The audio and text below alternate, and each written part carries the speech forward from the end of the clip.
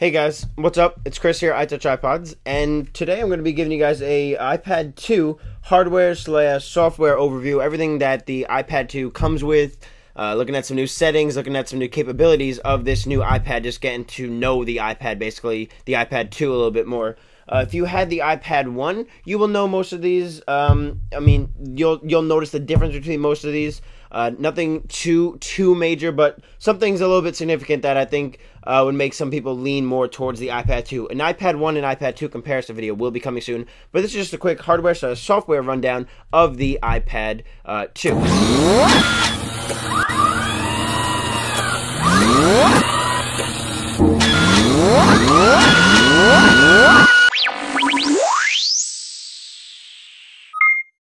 So let's go ahead and get right on into it. We have here the orange smart cover on our iPad 2. If we go ahead and open it up here, it will awake for us. Thank you very much, smart cover. We can go ahead and fold that back now. And as you guys can see, one thing right off the bat, hardware-wise, we have the white framing now. Other than you can get the iPad in black too, but instead of having only black, now you can choose between black and or white, which is pretty neat. More on that coming up in the video comparison between the two iPads. But you can now get it in white or black, like I said. On the screen itself, you guys will notice a bunch of different things. As you guys can probably see from, if you're a previous iPad owner, you will see a couple new things that draw your attention. The first one being FaceTime. So if we go ahead and open up FaceTime here, you guys can see we have the front-facing camera and we have the back-facing camera that you can access. I have yet to set this up yet with my Apple ID, but as you guys can see me there with the green screen in the background. You can create a new account. You can learn about FaceTime with this FaceTime camera. You can chat with everybody. You can do it landscape, portrait. You can do it whichever way you want to do it. Well, there's me looking pretty weird. But you can use this camera, or you can use the back-facing camera to FaceTime with somebody, which is pretty neato. Very basic FaceTime. Then we have the camera application, which is very cool. You guys can see the huge camera aperture that opens up here. And now you guys are seeing all orange because of the orange case. Kind of a flaw. Maybe if they had built something into their smart cover. But as you guys can see then, if I remove that, there's my hand. Woo! Behind it. Whoa. It's like I'm reaching into the iPad.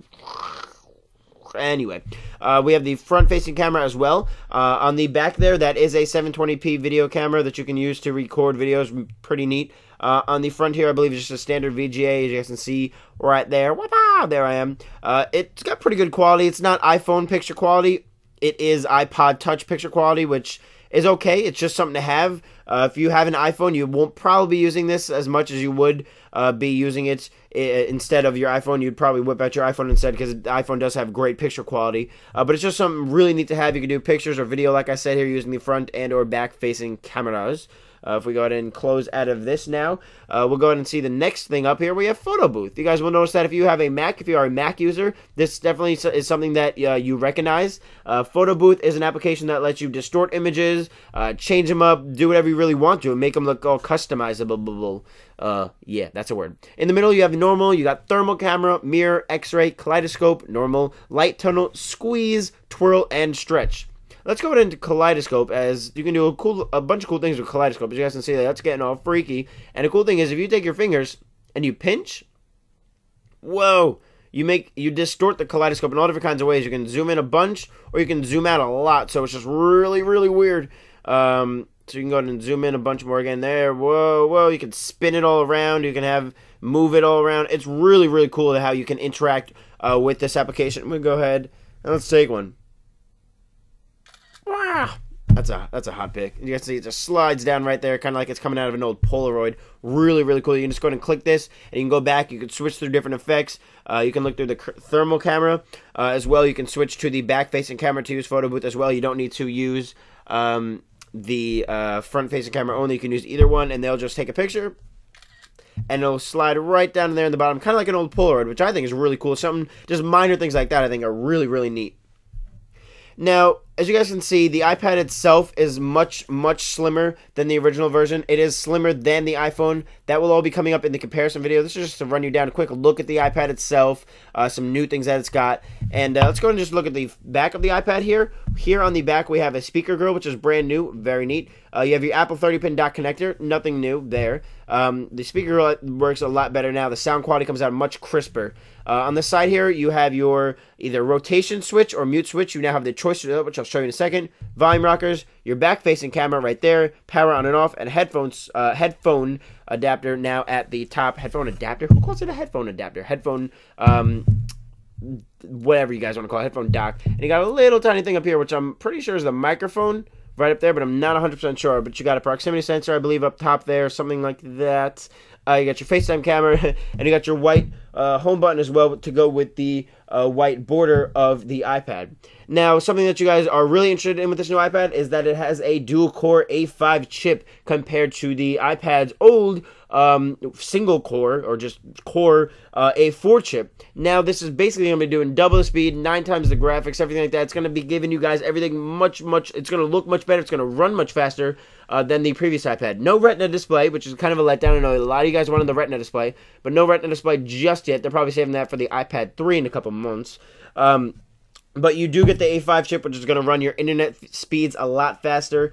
In settings, if we go in here, jump in here right quick, you guys can see use side switch to either lock rotation or mute. So that's this button right over here on the side I just showed you. You can choose to have that mute the sound like that, or you can have it lock rotation now. It's totally your choice in this new iPad 4.3, which is pretty neat.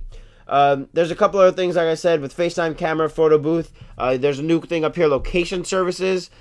Pretty neat, I guess. How much are you going to be using that? Maybe if you have a 3G iPad, maybe then. But with the Wi-Fi iPad, not so much. But this is just to give you guys a quick look, quick rundown of the iPad. You guys can see scrolling through the pages is much smoother than the last one. You guys see I'm going fast. It's keeping up with me. Let's just go ahead and let's load just really quickly. I'm going to do a video on this by itself. But let's go ahead and load a website like CNN.com. Let's see if it's going to load us, how fast it's going to load us. This is on Wi-Fi, guys. So it's going to be a little bit faster than your 3G connections. But look how fast that's loading. It loaded everything. Loaded everything on the site. And I could scroll up and down everything smoothly. Nothing loading, no gray loading bars at the bottom. You guys saw how fast it loaded. It's got all this content to load. All this stuff right here. You guys can see how far I could zoom in. This is really neat. You guys see how fast it keeps up with my fingers. It gets the job done. It really does. With this new iPad, it's much faster and much slimmer. A lot cooler design with the white. I'm digging the white. Some people aren't. I'm kind of liking it over the black. It's just something different to have. It's fun. This new iPad is fun. Comparison video on the iPad 1 and the iPad 2 coming very soon. This was just a quick rundown just to let you guys get familiarized with the new iPad 2, give you guys cool looks about it. You got the smart case, by the way. If you guys are interested in winning a smart case, simply go to enter my smart case giveaway in my iPad unboxing video. Just give you guys a quick look one more time at the iPad up close. Camera right there. Everything really cool on this new iPad case. Thank you guys for watching my video. Hope you guys enjoyed. Please favorite, comment, thumbs up, subscribe, and I'll catch you guys in the next one. Peace.